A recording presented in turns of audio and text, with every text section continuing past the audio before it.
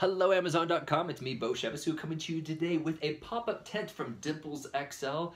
It's probably the funniest name for a company that I've ever heard of, but I'm not here to make fun of their brand. I'm here to see whether or not this pop-up tent actually works. Now, I brought something similar to Guatemala, and my wife used it to protect herself from tarantulas crawling around, which is adorable, by the way. And this, it will in fact fit. So this is it down all the way, and this is my checked bag. It's not the largest of checked bags, but you're probably gonna have to pack this thing in before other things, and then pack things around it. And then it will eventually zip, but just keep in mind that this is pretty much a standard size duffel bag, and you're probably gonna want to get a bigger type duffel bag in order to fit this kind of tent. Now, what I'm gonna show you is how to fold this thing. And by the way, this does come with its own little carrying case.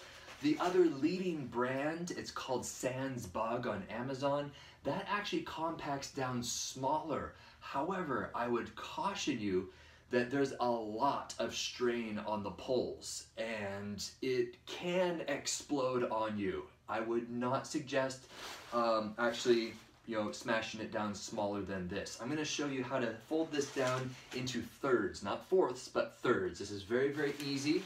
And so first of all, we're gonna open it up like so. Use caution when opening it. Obviously you don't wanna get smash this in your face. So here it is, there's the bottom, and you're holding it like so.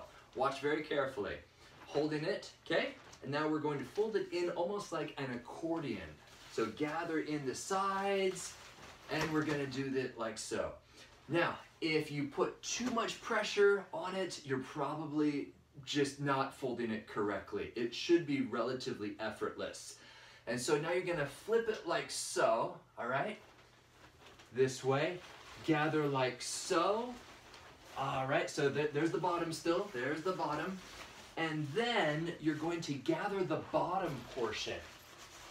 So it sort of looks like this, right, like so.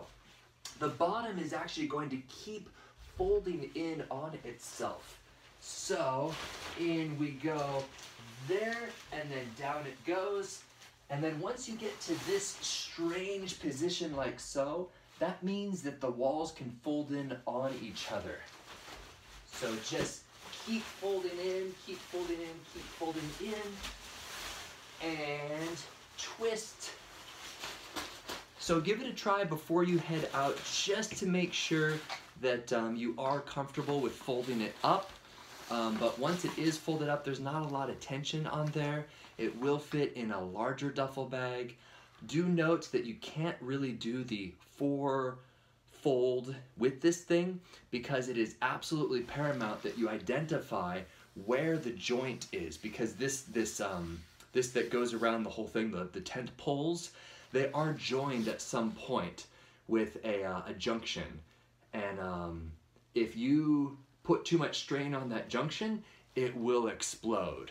And on this, you can't tell where the junction is because it's fully contained. Now, if this company, Dimples XL, put a little mark on there that said, don't fold and twist at this point, basically have it on the outside, then, well, maybe then in fact you can fold this smaller. But right now, odds are it will fit in your large duffel bag. But that is it. Hopefully that this small little demonstration works for you. I would recommend this simply because, well, it's cheaper than the Sansbug, at least last I checked. The Amazon link is below. You can go do your own exploring, look at other reviews and things like that. Now, I am leaving tomorrow morning for Sierra Leone, West Africa. We produce film for other nonprofits. We are a nonprofit ourselves, a ministry serving other ministries. Best job in the world. But anyway, off I go with this thing. By the way, one last little pickle is that, yes, it does come with a stretchy band that goes around like so, and it can actually clip in. The Sansbug does not have, well, it does have a stretchy band, but there's no actual buckle. So I kind of like the buckle, because then you can actually adjust it like so and really tighten it down.